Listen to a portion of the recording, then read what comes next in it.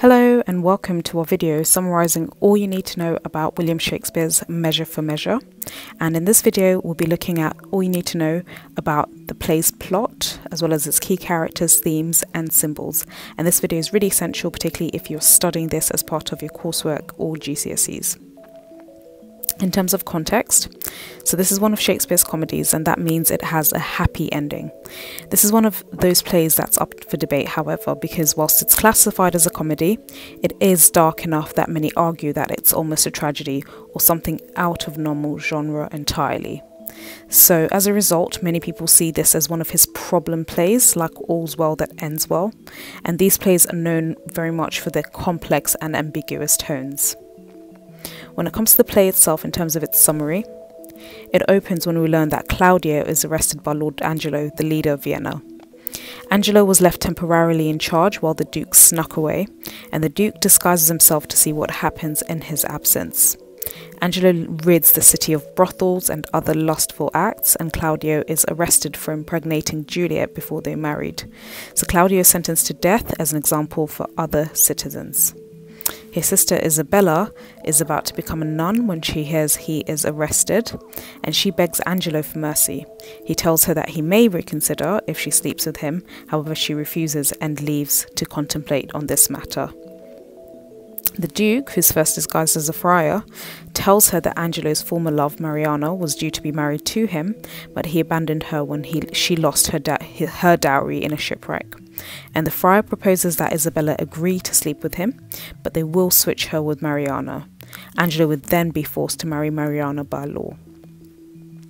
Angelo does not free Claudio as he promised, and the Duke then sends Angelo the head of a dead pirate, claiming it is Claudio's. He thinks Claudio has been executed. Also, the Duke returns dressed as himself, and Isabella tells him what happened, and he reveals his disguise, and Angelo confesses, and Claudio is released, and Isabella agrees to marry the Duke. Now, when it comes to the key characters, the first is Isabella, who's the protagonist, and we learn that she's a good and chaste woman forced to make a really difficult decision for her brother. However, we're really happy at the end because she ends up victorious for her loyalty to her brother. The other key character is the Duke, and he's a good and virtuous man.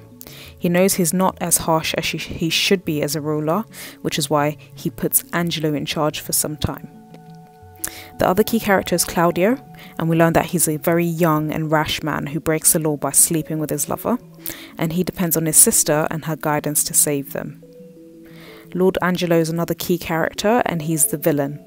He has no mercy and interprets the laws really strictly. However, on the other hand, he's a hypocrite, executing people for crimes that he himself will gladly commit. In terms of things to be aware of, the first is justice and mercy. So the Duke is a merciful leader whilst Angelo is a just one. Angelo may seem evil, but really he's only enforcing laws that already exist, and this makes us even question if justice is really an ideal, as in some cases perhaps mercy is a better option than being just. Hypocrisy is another key theme, so we learn that Angelo is a really hypocritical character as he executes people for doing things that he himself would do.